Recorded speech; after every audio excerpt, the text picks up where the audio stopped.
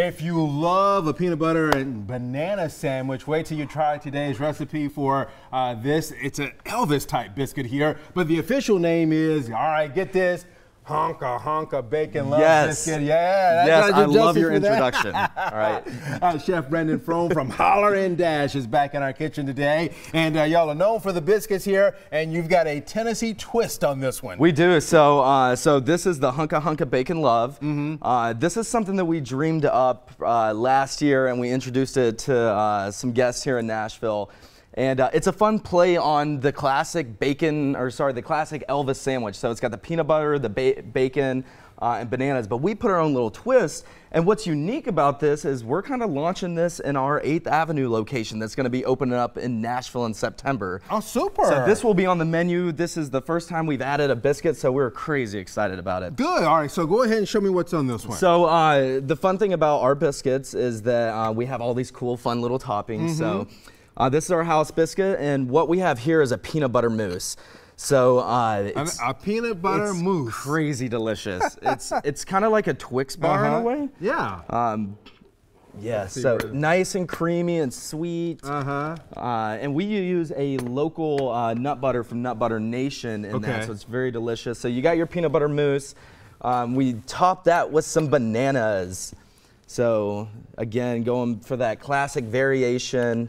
We're gonna hit that with some bananas right on there. And this is the perfect brunch dish. Okay. Ready for interesting ingredients now? Yes. Sugar bacon. Do you like sugar bacon?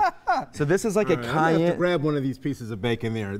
Now, where is this bacon from? This is an artisan bacon that we use in the restaurant. So this is a spicy brown sugar bacon, and it's spicy, it's sweet, it's crazy smoky, and it just adds a layer of complexity of flavor to that. All right.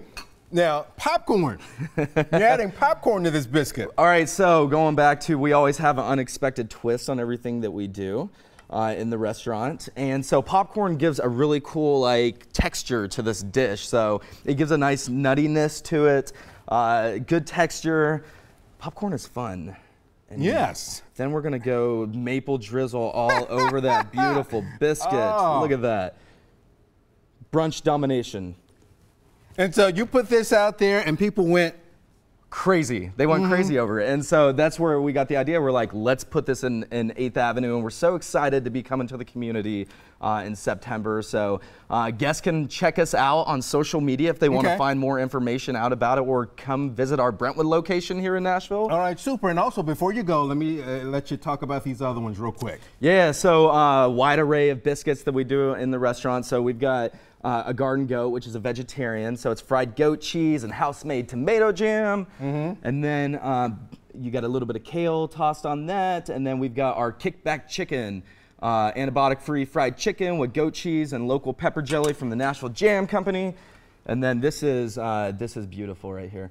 This is our pork rambler with blackberry butter, fried pork tenderloin, and onion straws. Some good stuff there. You got to check out the biscuits there. Awesome stuff here. All right, this recipe is on our website. If you'd like to make it, it will be featured on the menu at the new Holler and Dash opening in Nashville later this year. Check out the other biscuits at the Brentwood location.